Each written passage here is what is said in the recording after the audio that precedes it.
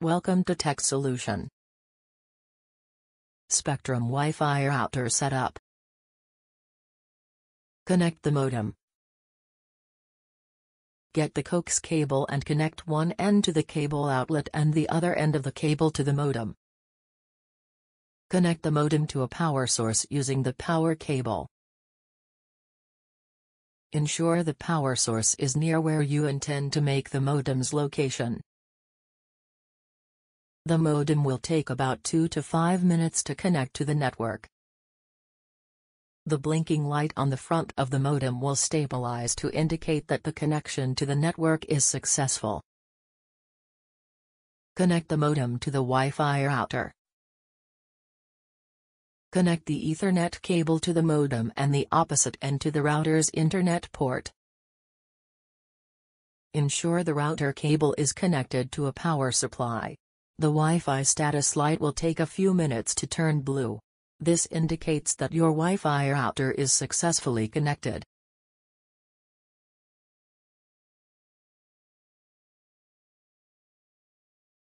Connect any wireless device to the Wi-Fi router. Connect your device to the router network name on your device like laptop, PC, phone, etc. For this, turn on the Wi-Fi on your device. You need to turn on the Wi-Fi on your device.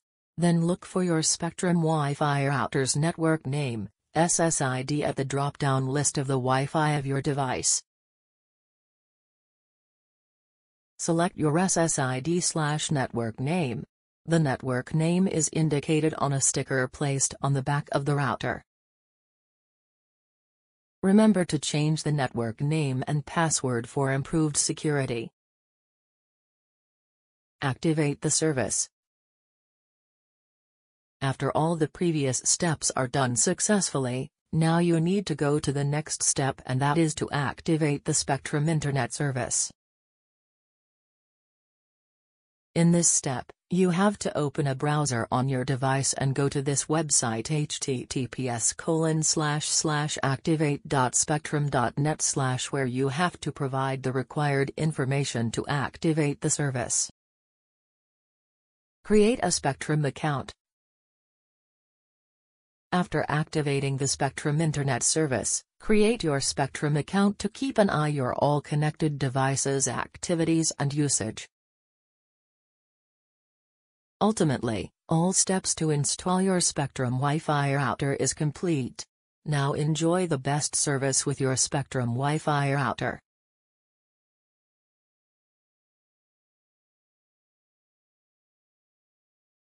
Thanks for watching.